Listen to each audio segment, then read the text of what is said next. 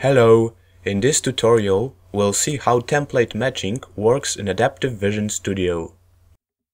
Let's say our task is to locate a rotated pipe in images. After making one iteration of the Enumerate Images filter, we will be able to use the first image as the reference image for template matching. Next, we need a filter from Locate Objects group. We want to find one object using the edge-based technique.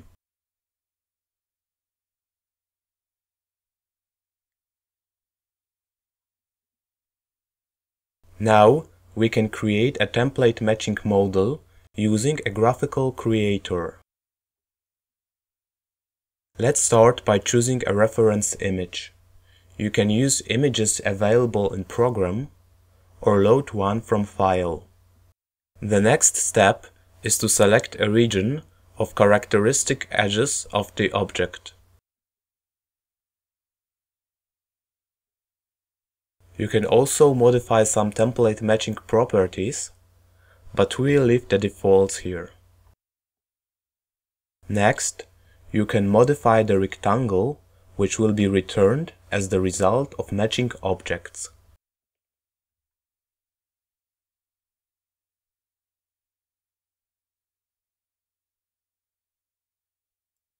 Finally, we can generate the model. Let's see how it works.